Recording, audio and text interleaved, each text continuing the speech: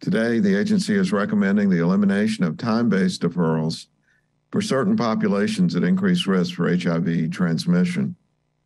Instead, the agency recommends assessing donor eligibility using gender-inclusive, individual risk-based questions relevant to HIV risk. The new approach proposes that the current donor history questionnaire be revised to ask all prospective donors, regardless of their gender, about new or multiple sexual partners in the past 3 months.